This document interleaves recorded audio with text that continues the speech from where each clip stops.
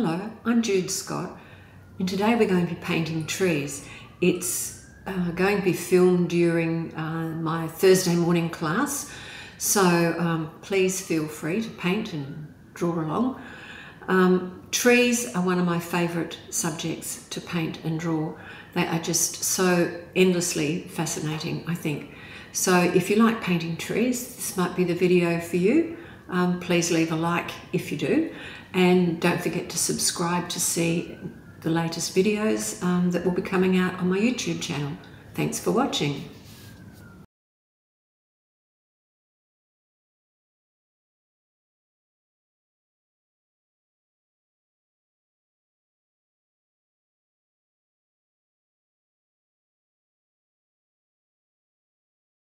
The first wash is going to be this blue-grey, so it's super pale, super pale, where that goes. So because I'm using rough paper, this is only going to, all of the trees in front of that are darker than the background vegetation. So if you look at your background vegetation, the trees are about the same or pretty much the same.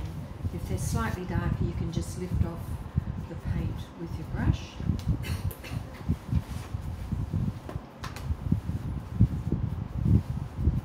So we want that sort of to be sort of barely there.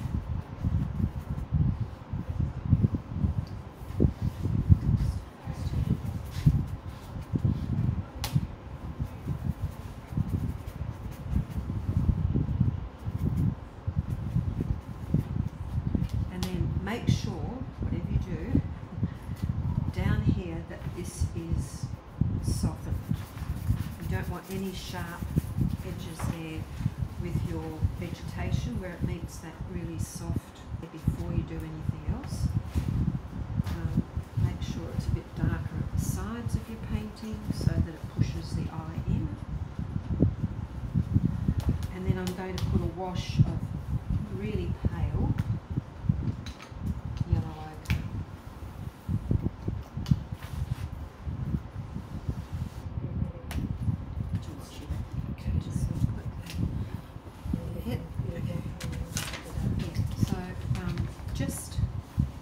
down with a flat brush and just lift off before it dries.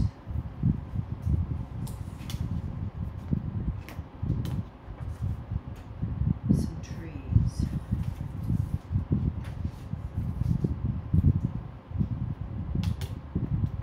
Everything has its problems, and the problem with this is all your tree trunks are going to be the same size if you use the same brush in the same way, so you've got to make some of them a bit bigger than the others.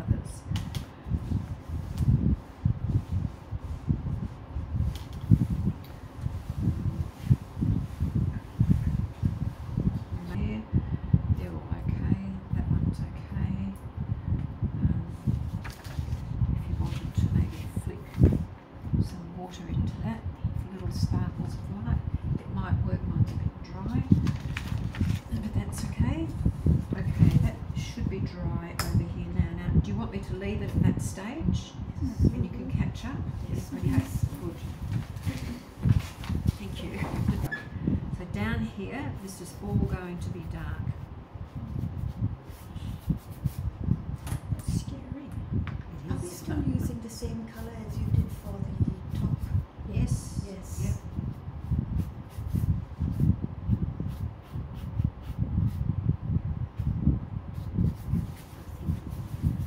So there's little, you can see how much paint I'm using.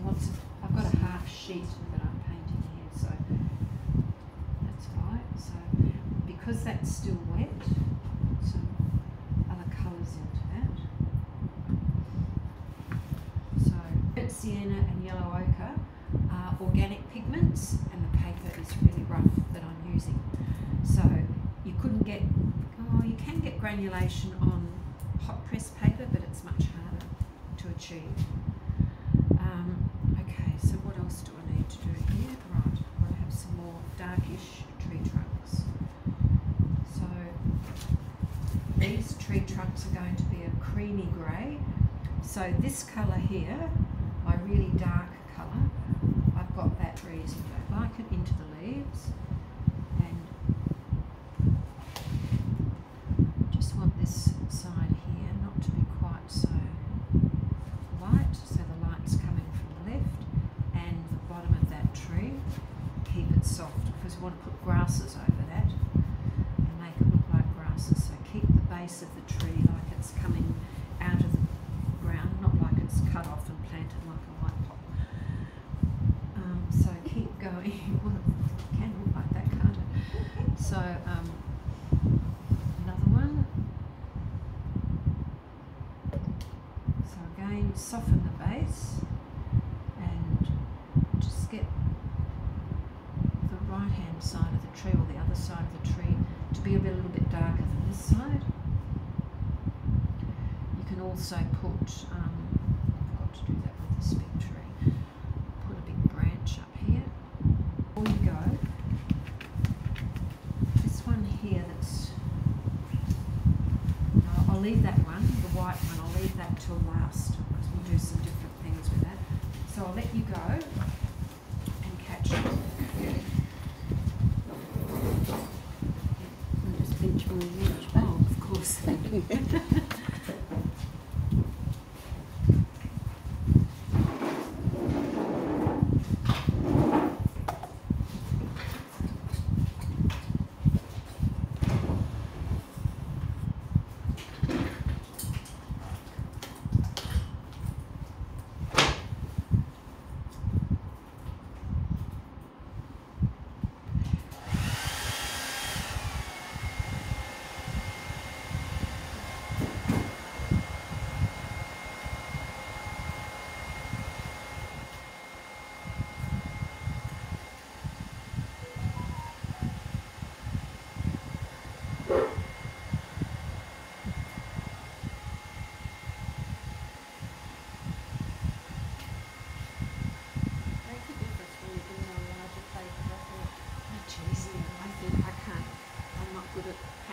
Small sheets of paper. I think I'm too, I don't know, energetic or something. I just need big paper.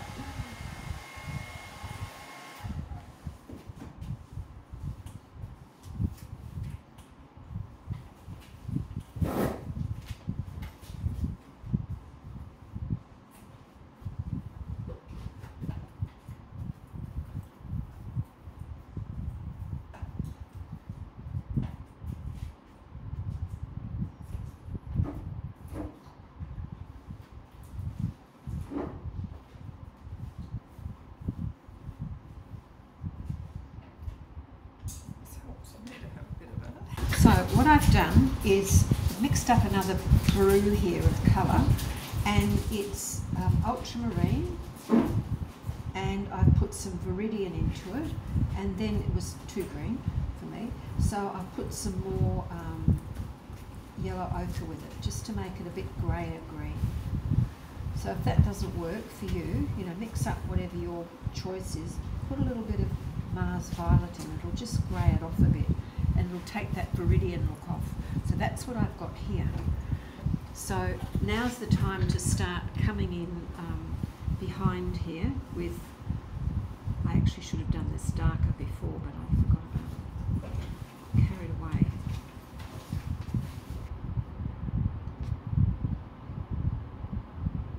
So yeah, the flat of your brush, drag that down, and you can get some beautiful marks.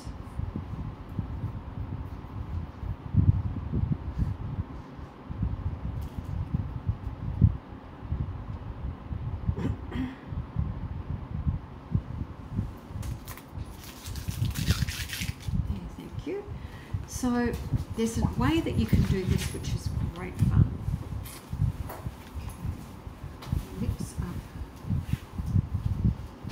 a little bit of Mars violet and cobalt, because I want this to be a bluey grey tree. I don't want it to be too brown. More of a cool colour. So okay, put water on your paper.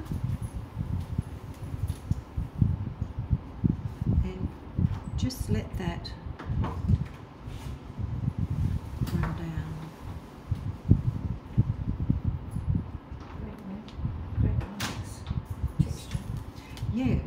So use the flat of your brush, and then into that, let's put some yellow ochre. You might want to take some of that just out this way a little bit further.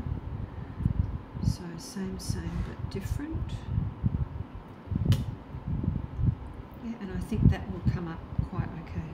Maybe a little bit of burnt sienna. So a little bit of, it's very bright, burnt sienna down there, which is also organic, so that should make a nice, it'll put warmth in.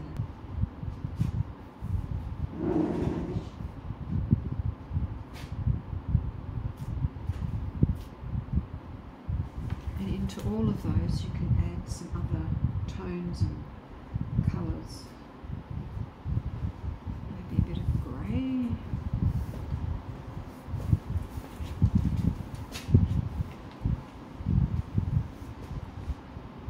So on the shaded side we'll put, so that's just light grasses in the background. Maybe we could put a little bit more dark up here.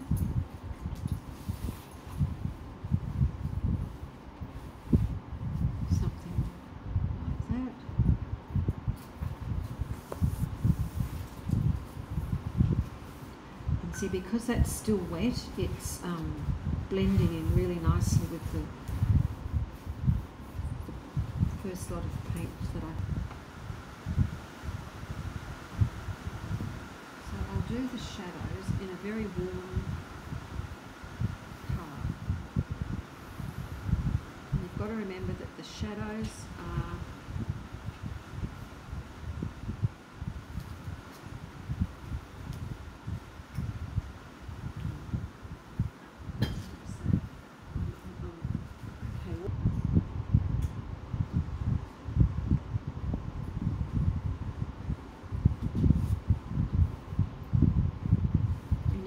come back in and do some darker grasses as well, you know, across the face of that. Okay, and just keep going until you've, you know, done all of that. If you want to take out some sticks down here, the old fingernail is always helpful. You can, if that's a bit too wet, it's still a bit too shiny. Let's try this one. Oh, that's okay. Yeah. You can do sections like that. That's completely dry. So you can even re-wet that if you want to put some grasses coming out. And over here, we've got a nice stick sort of coming down here.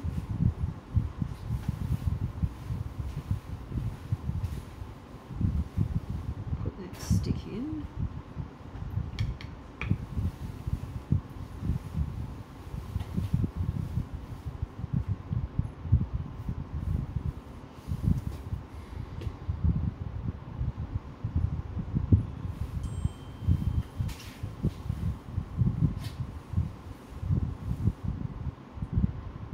And then you can go on if you want to put the ferns or whatever else, and it just lifts it. So I'll just do it there for the time being, and honestly, once that's finished, you'll hardly notice it. The other thing you can do, maybe it's spring, is get Cad Yellow Orange. This is the one time where Cad colours are brilliant. Which one's dry as a wooden god. Flick some of that on. Maybe it's, you know, and also, see, we've got warmth here. Maybe that's some wattle. If you want to make it more yellow, put some aureolin in. A little sort of.